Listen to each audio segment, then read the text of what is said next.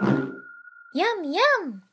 William Vaughn here with a quick introduction to the manual settings for the UV projection tool in MODO. The UV projection tool offers two options for how MODO scales the UV projection. These options are automatic and manual. Automatic is the default setting which sets the scale of the UV projection to best fill the total available UV space based on the selected mesh's bounding box. While useful, this usually leads to undesirable results such as UV distortion. Changing settings to manual gives you access to the size, center, and rotation settings. These attributes enable you to define a specific projection that affects the overall size and orientation of the UVs. One of the key benefits to working with the manual settings is the ability to maintain the proportions of the geometry, keeping a 1-to-1 width-to-height ratio with no distortion. The manual attributes are also useful for geometry that isn't facing down a specific axis.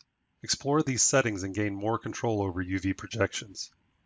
Oh, look at the time.